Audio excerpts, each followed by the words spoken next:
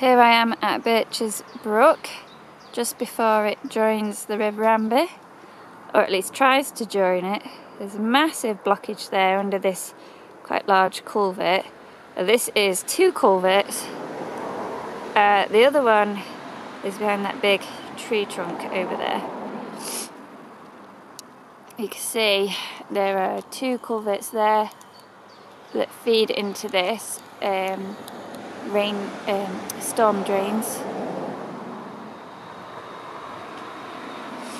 And then if we go to the other side of this culvert that I'm on,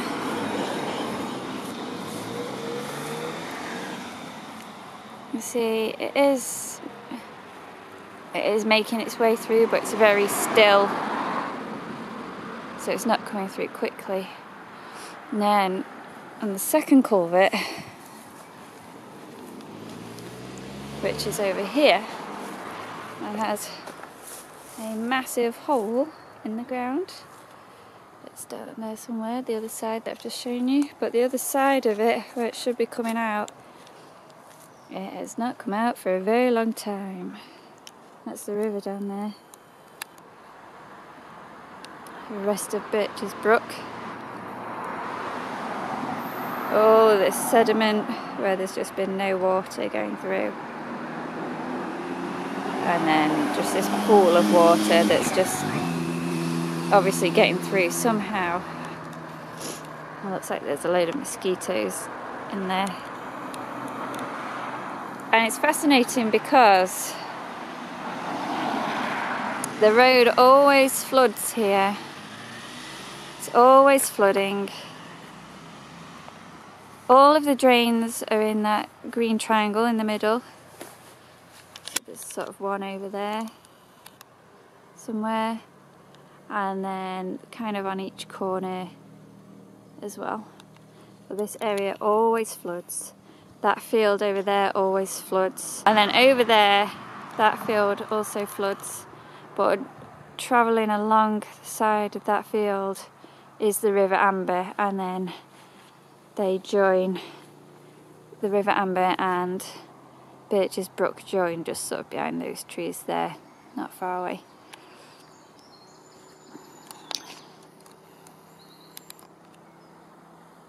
So yeah, I don't know if this block culvert has anything to do with the flooding on the road, but it certainly isn't doing the job that it's meant to do as it is.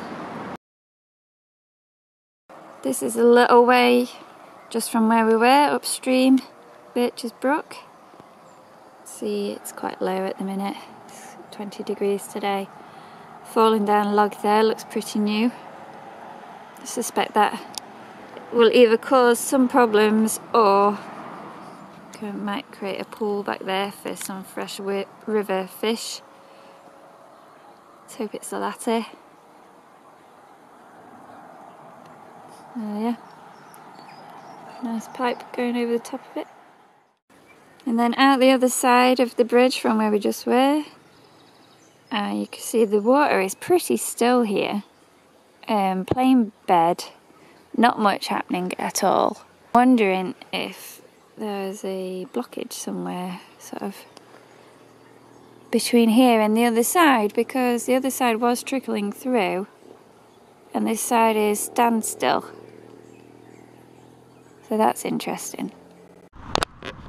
Okay, I'm back at the brook and I brought some essentials with me. Wellies, gloves, a trowel, you never know, and some shears. We have recently had a flash flood, probably about 3 or 4 days ago now, and there's lots of rain on the way. There's a massive cloud on its way now, so I'm probably going to get soaked. But I thought now was a good time to try and unblock the culvert, and if I get rained on, it will help see how the water flows as well, with storm drains and anything like that. So my only concern is that I might not be able to get out as it's actually quite far down, and it's one thing climbing down when there's a load of stuff to stand on, but quite another getting out. So we'll see how this goes. Right, I've made it down. Hopefully you can hear me okay. I've got the waterproof case on just in case you get dropped. Oh, it's kind of cool. So it's quite clear with the exception of this dam. And the reason that I'm clearing it, other than that there's a blockage and it's full of rubbish, is so that fish can migrate. So the freshwater fish sometimes migrate upstream, downstream, but with the barriers like this in place, they obviously can't travel. And this is the other culvert over here.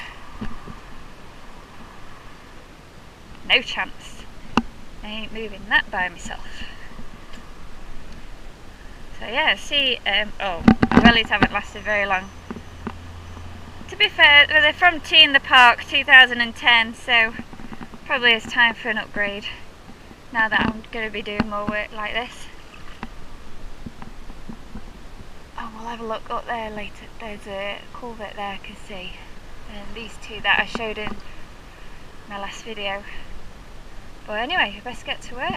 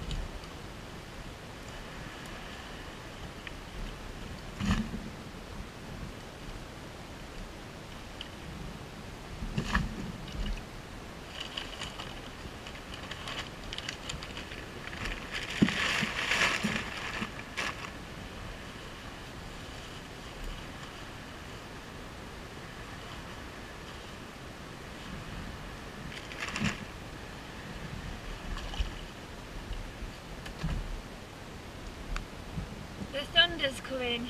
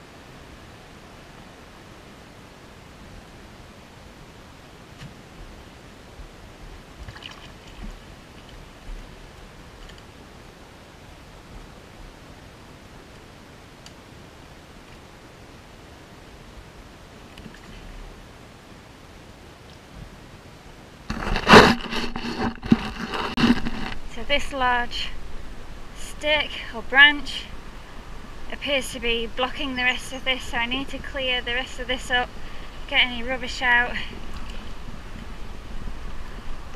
before I release that branch, and it can all carry on straight through there.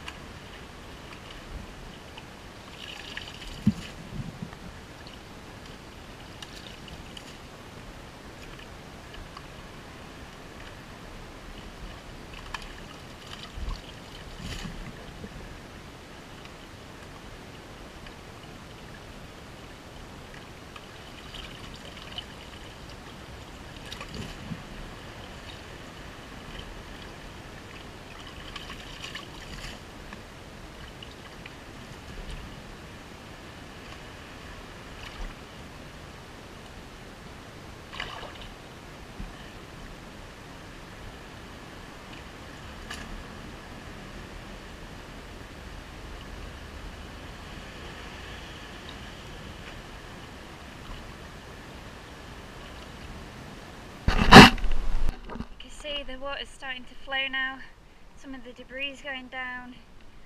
So my main issue really now is to make sure that no litter goes down as it starts to flow and goes into the wider stream.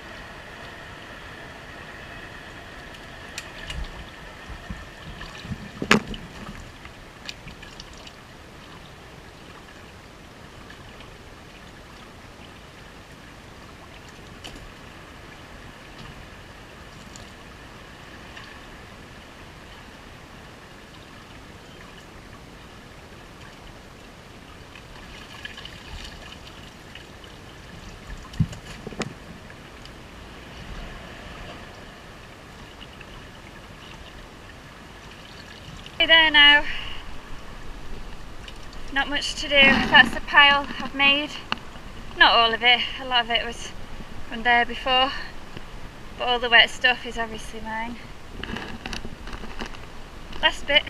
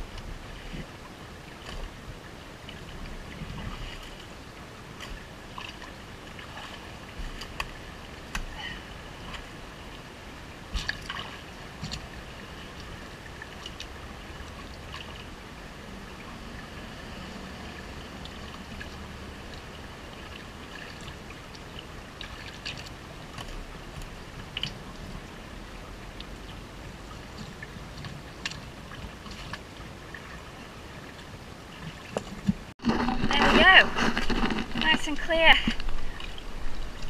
Throw those bits up there. Don't fall in.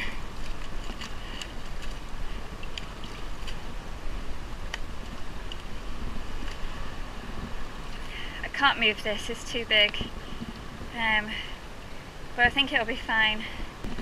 There's a culvert here which was all backed up behind all of that debris, so that probably feeds in from the road. Hopefully that'll stop the road from flooding quite as badly.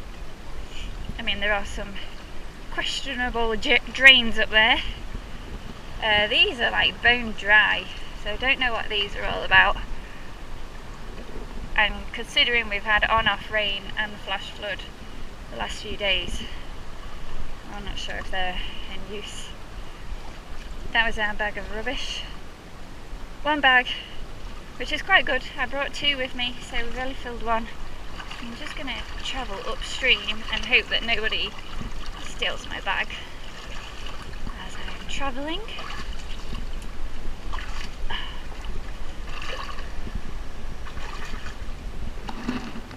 I'm absolutely bitten by mosquitoes.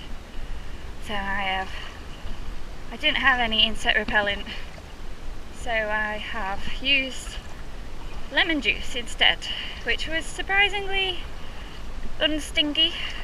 Made my face go a bit tight, but yeah, surprisingly good. Here's a culvert which is operating, so that's good. It's positive. It's not blocked. Oh, the water's quite fast up there. Let's see if we can have a look.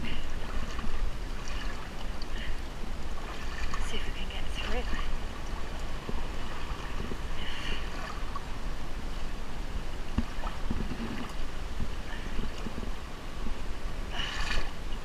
Should have brought my shears, but then it's me that's the intruder.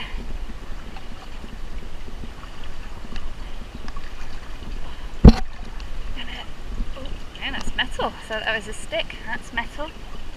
I wonder if this is... Oh, no, it moves.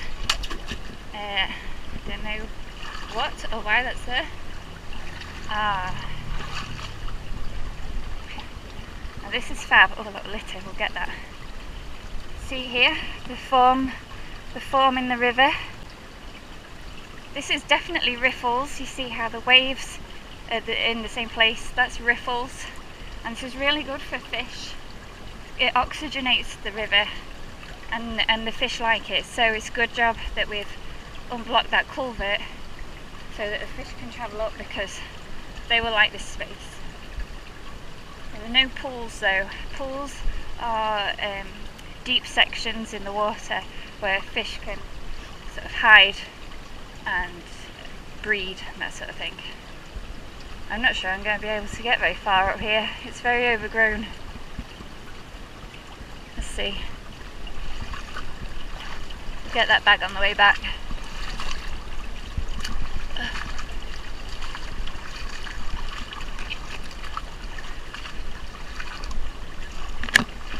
Oh, it's not too bad.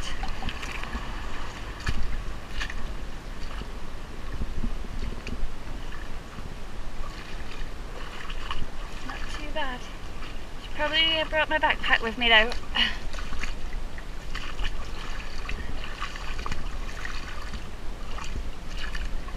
It's pretty dark here now. Some more rubbish there. I'll grab that because I'll forget that one. Oh, I can. Oh God. I think I can.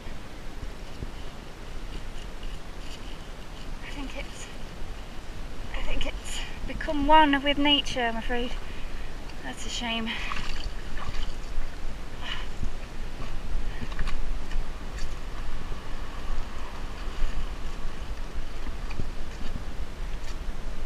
Here we are.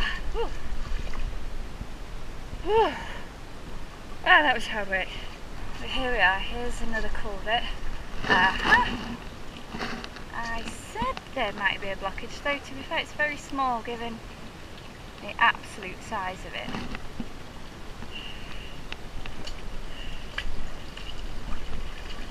Let's grab that. Ew! more nose leaves.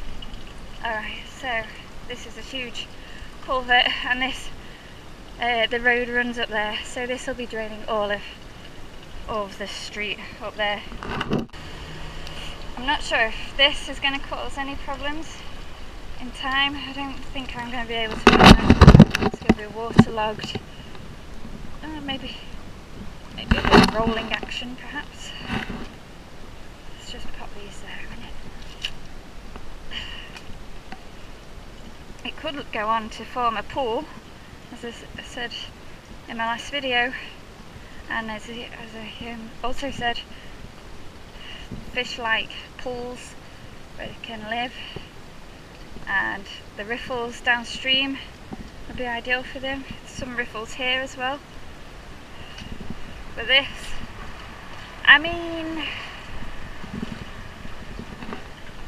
how did this get here? What's that all about?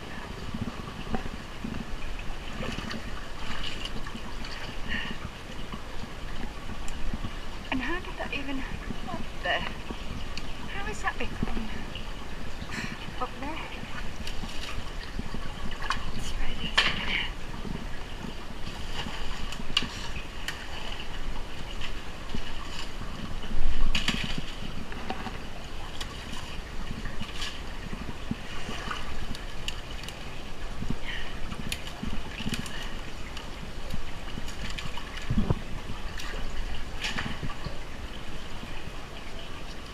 Rubbish there, a lot more rubbish. You find so much of this, these plastic rubble bags, and there we go, they blow in from construction sites.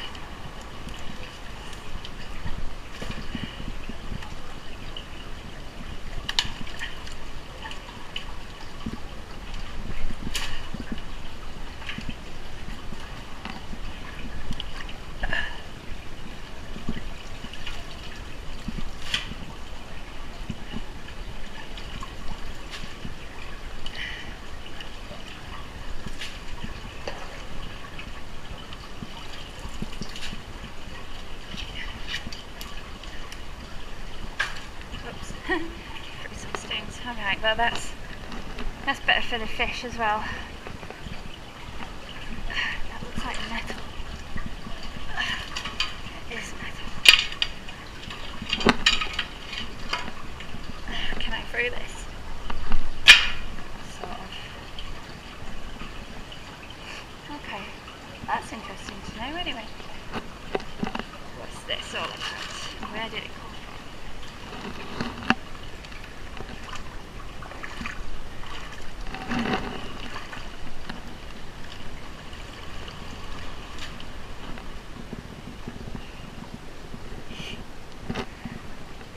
Alright, let's make our way back. I just dropped you guys in the river. Anyway, that's us done. And all there is left for me to do is to record the culverts on an app called Amber, A-M-B-E-R.